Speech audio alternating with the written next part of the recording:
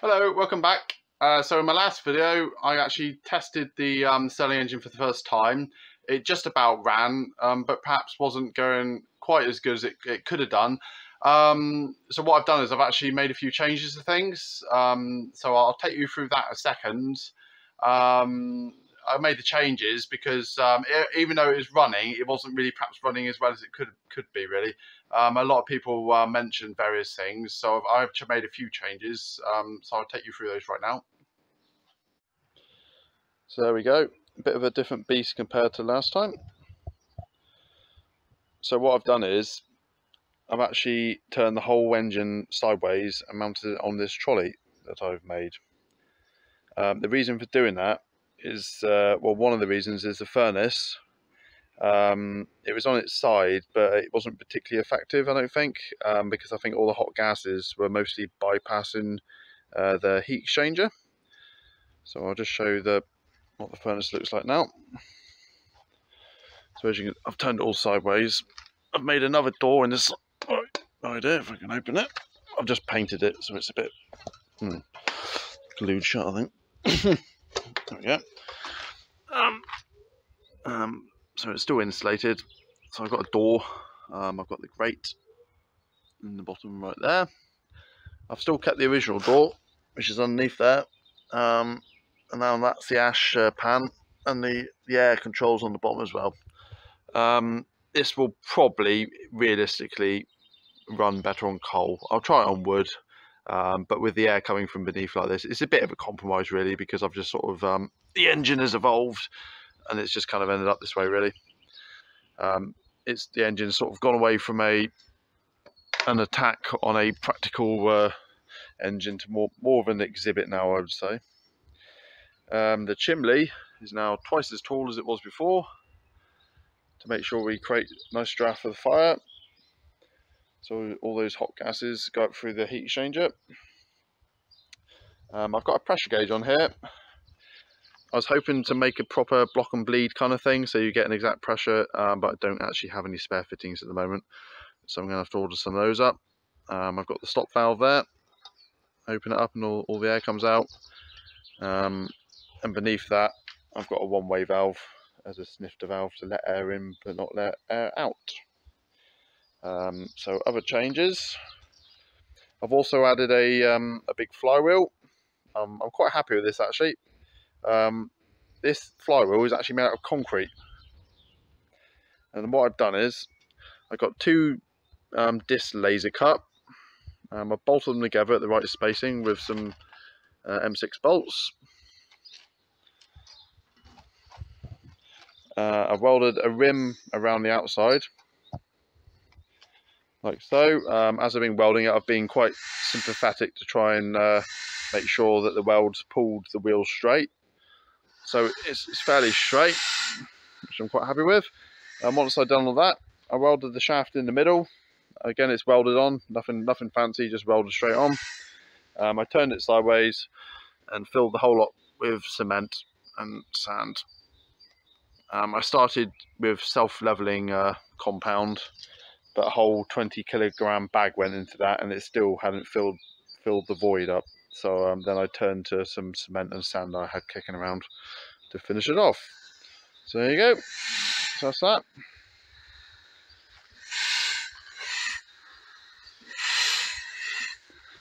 I think that's all the changes I've made. I've made a handle there, so I can carry the thing around. It moves around quite easily because it's all on the balance. I'll just lift it up there with one hand.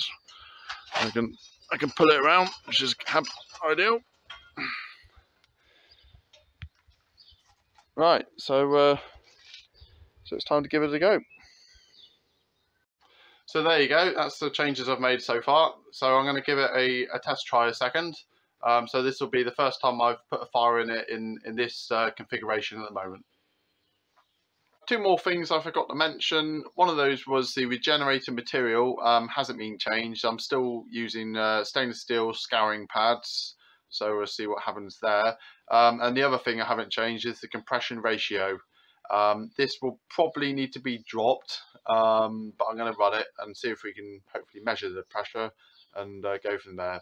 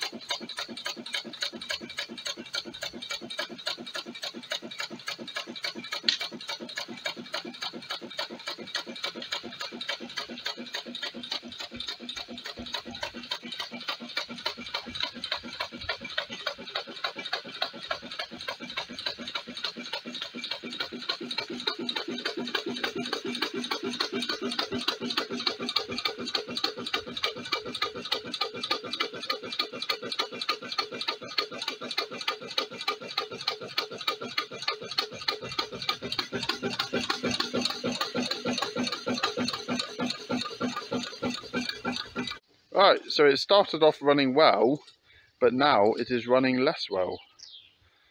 So let's try and investigate to find out what's going on. Now the water coming out of it is cold. See, this is the water coming out of this pipe here. It goes through there, so it goes up through the bottom and out through the top. And that's nice and cold, so that'll be probably about 12 degrees, which is groundwater temperature. The only problem is this is getting quite warm. Now underneath, Maya, quiet with you. So this is quite warm here. That must be a good 50 degrees. Underneath it's even warmer. I think the heat is conducting off the furnace below it. So maybe that's some of our problem. Possibly. I can't get the pressure for the moment. I'll try and run it a second to give us some kind of pressure reading. I'll just open the valve. So that's the valve to vent the engine, to technically stop it, so I should be able to turn over. It's fairly free to move. Really, I need to get it running for a decent amount of time so it can sort itself out. But it's fairly free to move. I'm a bit worried that the support rings that are made out of epoxy are actually gripping. And I was hoping just to run it for a period of time just to loosen everything up, really. Things are fairly warm here for that poor little leather seal underneath here.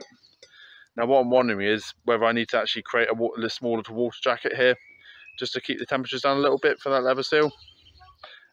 Even insulation perhaps to protect this. It might be this tube's getting heated up by the furnace down there below it, just through just like radiant heat, possibly.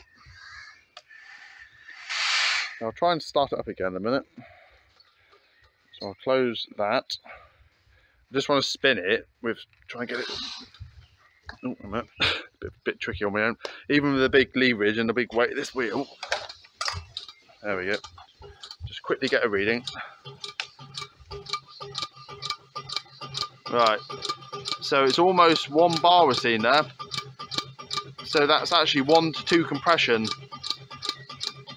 1 to 2, which is quite high really for a Stirling engine of this type.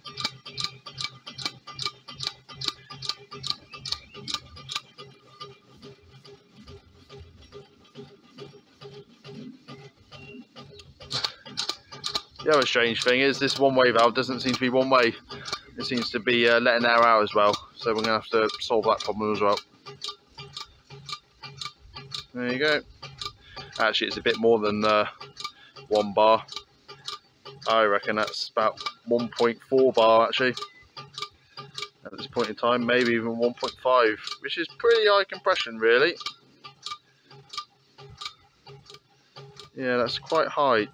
I mean, that's either 2 times compression. And there we go, slowly but surely comes to a stop.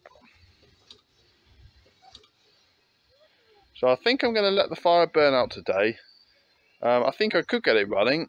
What that would involve is taking out the one-way valve and putting a plug in it, and then it can't actually suck quite as much air in. So you're actually kind of reducing the compression to some extent, which I suspect would also work. So yeah, there you go. See what the fire looks like. Might have to loosen that hand off a bit. Yeah, so I think I'll just leave the fire burn itself out at this point in time.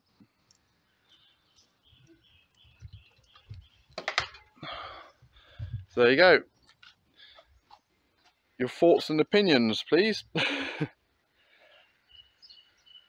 So if anybody's got any thoughts or opinions about this, I'm all ears, because it's always nice to get lots of people involved to solve a problem. Right, so there you go. That's not a bad start for the project, or the modified project. Obviously, it's turned into a bit more of an antique looking engine now, and more of an exhibit than an actual a practical challenge on trying to create a usable Stirling engine that you could have in your home or yard. Yeah, so yeah, your thoughts and opinions always welcome, and I'll catch you next time. Bye bye.